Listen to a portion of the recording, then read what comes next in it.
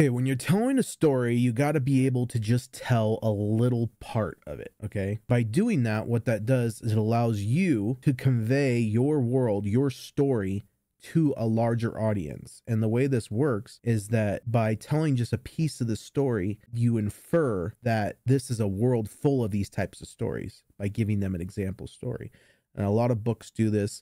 A lot of authors do this a lot to great effect, right? Like Harry Potter, right? You're only in one specific place with Harry, right? Either at Hogwarts or Diagon Alley or whatever, right? But you think, oh, well, that is actually a street or that is actually a school.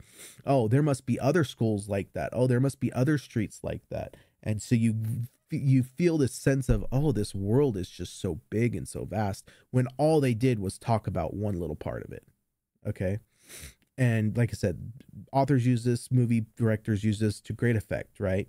It's almost involving you in the story because it allows you to imagine the rest of everything that's going on in the background rather than the stuff you're just actually reading or seeing at that point in time. And so how we use this as creators is we only tell one story. We only tell a part of one story.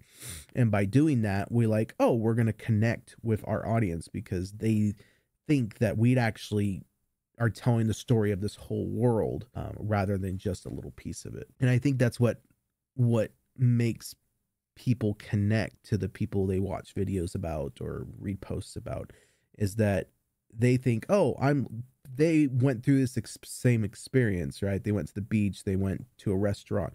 Like, I've done that before too, so I can relate, right? Called Inference. And it's the reasoning why, Lord of the Rings, right? You watch Lord of the Rings, they went into one dungeon into the mountain, right? And it was full of goblins. They had this big fight and stuff like that. It's like, technically there probably in my mind, right? Or in your mind, you could think, oh, well, there could be like thousands of minds like this, right? But you're only focused on the one. They're only telling you the story of the one, right? And so the way we can use this as creators is that we only have to tell a little part of our story, because it creates curiosity and creates intrigue.